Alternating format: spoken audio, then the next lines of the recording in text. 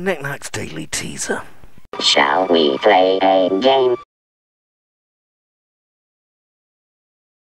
The 27th of October, 939, saw the death of the man many historians consider the first king of England. Who was he?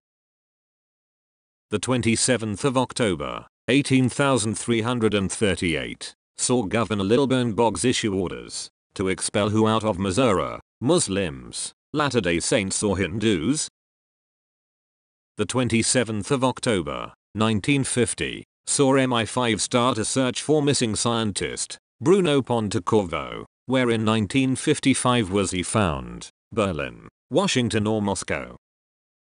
The 27th of October is Independence Day in St. Vincent and the Grenadines. Independence Day also being celebrated in which former Soviet republic? Finally, the 27th of October, 1973, saw Canyon City, in Colorado, hit by what?